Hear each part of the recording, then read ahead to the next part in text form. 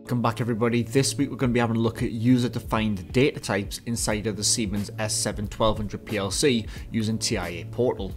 Last week we had a look at user-defined data types, or UDTs, inside of the Allen Bradley RSLogix program, and we showed you how they act similar to data blocks inside of the Siemens PLC, which we looked at the week prior to that. Now, the Siemens S7-1200 PLC and TIA Portal has UDTs as well as data blocks, and you can actually combine these together to create a really powerful way of grouping your data together and using that data throughout the program. What I'd like everybody to do before we get started with this week's video is hit the like button, comment below, and subscribe so you can stay up to date with new videos. Now, let's get started. So to create a UDT, which is a user-defined data type inside of a Siemens PLC, it's inside of this folder here, PLC data types, and we have this option to add a new data type. Now if you remember what a UDT is, if you think about Boolean, integers, double integers, real values, they are data types within inside the PLC. We can effectively create our own, and inside of that data type we can store whatever we want inside of there and then use that multiple times throughout the program as we would a Boolean, integer, double integer, or real. And then what we can do is we can even use that inside of data blocks. So if I go to add new data type, what we're going to do is we're going to create a UDT for our low pressure, medium pressure and high pressure, as we have done the past couple of weeks. But what we're going to do is we're going to create one global UDT, which we're just going to call pressure test info. And then in there what we're going to do is we're going to store the relevant information for our pressure tests. So let's just say here that I want to store, again, we want to store the start time. We then want to store the end time. We then want to store the start pressure. We want to store the end pressure. We want to store the flow rate, and we want to store the temperature. Okay, like so. So the start time, if we just go to Boolean, drop this down, and then if we look for time of day, that's that one. End time is going to be the same thing, so scroll down until we find time of day, and there we go. Our start pressure, what we'll do is we'll have this as a real, like so. Put our end pressure as real as well. We'll have our flow rate as just an integer. There we go. And we'll have our temperature as an integer as well. And then what we'll also do is we'll have passed and failed inside of there, and they'll just be booleans, so they'll just be on or off. So this is just showing us, just like we did last week with Allen Bradley RSLogix, is we've got multiple data types now being used inside of one global data type. Now at the moment that data type is just called user data type 1. We can right click that and then just select rename, and then we'll call that pressure test info, like so. So now that we've created our data type, what we can then do is we can then use that inside of a data block. Now if you remember with data blocks from a couple of weeks ago, data blocks is just a way of us grouping data together. Now if we say that we've got a low pressure test, a medium pressure test and a high pressure test, what we could do is we could group all of that information into one global data block and just call that data block pressure test. And then inside of there we can then call the low pressure, medium pressure and high pressure data from inside of that data block. So what I want to do here is I want to go to add new block, and where I see add new block I'm going to select a data block, and I'm just going to give it the name pressure test. I'm not going to call it low pressure test, medium pressure test or high pressure test like we did previously. I'm just going to call it pressure test, and then I'm going to just say OK to that. Now what we did a couple of weeks ago is we created a data block and just called it high pressure test. Then inside of that data block we then wrote down the bits of information that we want to collect. But as I mentioned just before, we've got 3 types of pressure tests. Now all 3 pressure tests are going to be using the same information. So there's a couple of ways we could do this. We could create 3 data blocks, low, medium and high, and then use that information inside of there. We could create 1 data block, call it pressure test, and then create all of the high pressure data, all of the medium pressure data, and then all of the low pressure data. But that there isn't going to be the most effective design inside the PLC. The best way we can do this is now using this data type that we have, pressure test info, we can then create 3 registers inside of this pressure test. Low pressure, medium pressure, and then high pressure. And then where you see the data type, we can then expand this menu, and if we scroll down to the bottom, we should now see our data type that we've just created there, pressure test info. So if I collect that and I just say OK to that, you'll now see an arrow next to low pressure test appear. If I then expand this arrow, there's all of that data from that UDT that we selected before. If I then just change this one for the medium to pressure test info, and we go to our high pressure and we change that as well to pressure test info as well.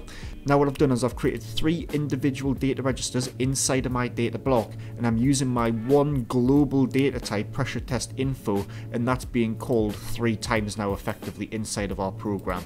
So now I've got these nice little folders. Instead of me just having rows and rows of data, I've got these nice little folders to categorize what data I'm collecting.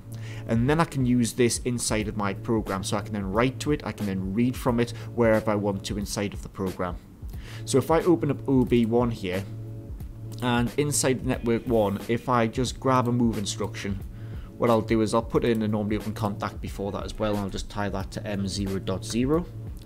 Where I've got this move instruction, what I can then do is I can then move information in. So if I just move, let's say 49.5 in, and I want to move that into my pressure test, and I want to move that into low pressure, and I want to move that into the end pressure, or let's say the start pressure. There we go. What I could then do is I could then branch down, and I could move, let's say 39.6, and I could then change that to pressure test. I can then go to medium pressure, and then I can go to start pressure here. And then finally I can then do another one. Let's just say, I'll tell you what, let's actually move data from a pressure test into this pressure test over here. So let's show that we can move data from the data block into another area of the data block as well.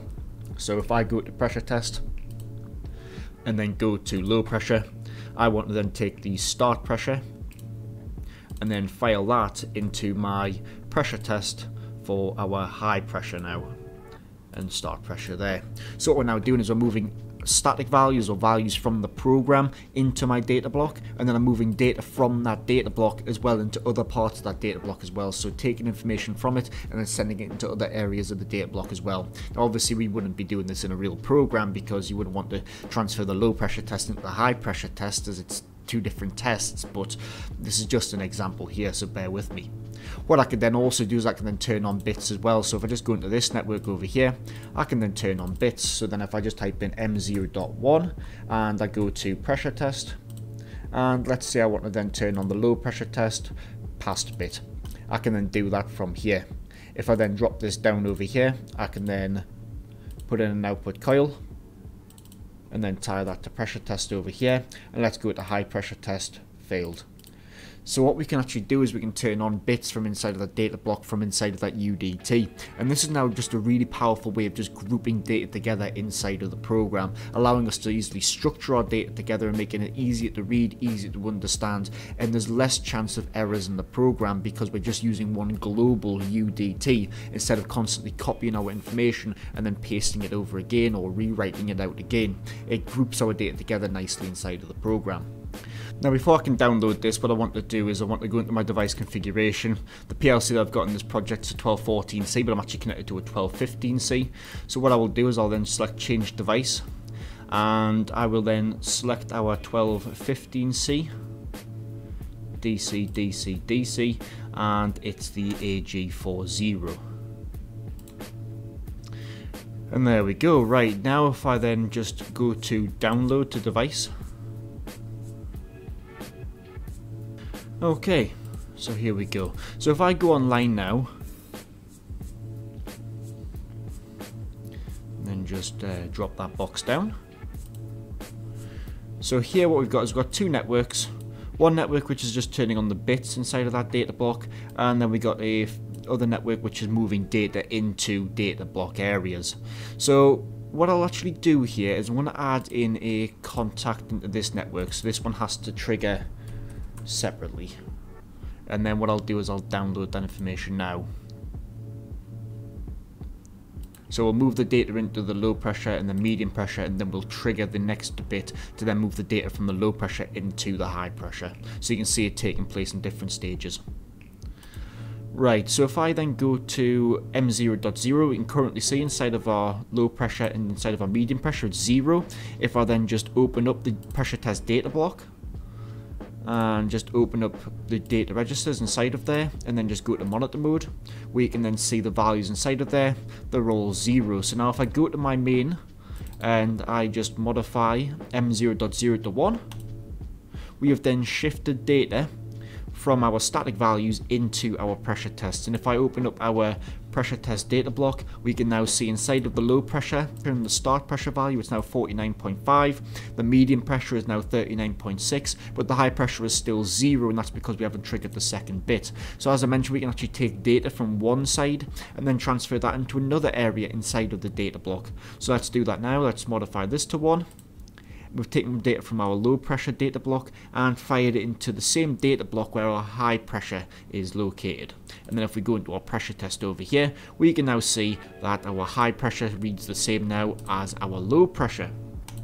So if I just go back here and I just 0 our M bit and then scroll down, what I'm now going to do is I'm now going to enable these bits. So if we look at the bits currently inside of the program, we can see that these bits are all false. They're all off. So if we then just modify M0.0 to 1, there's those bits turning on, and there's the bits turning on inside of the PLC as well. So again, it's just allowing us to now manipulate data from one block inside of the program using one global data type. A big benefit of this is if I now just 0 that, so I just take that off there, and I go offline, if I now go to my pressure test info and I want to collect some more data, let's just say I want to collect the panel number, and I also want to collect the operator barcode. The panel number will just be an integer, and the operator barcode will be a string value. There we go. If I want to do that, if we now go to our pressure test now, you'll see these red indicators, and that's because the data type has now changed. Instead of me having to go into my data block and then rewrite those 2 registers 3 more times, let's just imagine it was 10 registers I added to my data type, I would then have to add that 3 times inside of the program. All I would then do is I would then just go into my PLC over here, compile my program, just the software, rebuild all blocks, and now what you'll see inside of here is the red disappears. Now if I open up the low pressure, there's my panel number, there's my operator barcode. If I open up the medium pressure, there's my panel number, operator barcode, and it's the same thing with the high pressure as well. I can now just update data in one global area and it'll update throughout the rest of my program. It saves me from having to write this again multiple times inside of the program. So if you just have to imagine I had to do 10 extra data registers, let's just say test 1, test 2, test 3, 9, 10. If I added 10 new data registers, I would then have to do that for all of my data types inside of my data block. I would then have to do that for the high pressure test, the low pressure test, the medium pressure test in my data block if I wasn't using a UDT. But since I'm using a UDT, all I would now do is just compile the program, rebuild all blocks, and then when I go back into my pressure test data block, everything is now inside of there. And now what I've done is I've added 10 new registers, or technically 30 new registers to my data block within seconds. And that would have then taken a lot longer if I had to do that for every single iteration inside of the program. That there is UDTs inside of our PLC using TIA Portal. It's now a really powerful way of grouping data together, using it inside of our UDT, then using that UDT throughout our data block to then use throughout the program. I hope you've enjoyed this short introduction to UDTs. If you want to learn more about Siemens TIA Portal, I'll put a link up here so that you can click this link and then it'll take you to our online course where you can then enroll and then learn how to use Siemens S7 PLCs with Siemens TIA Portal. I'll see you on the next video.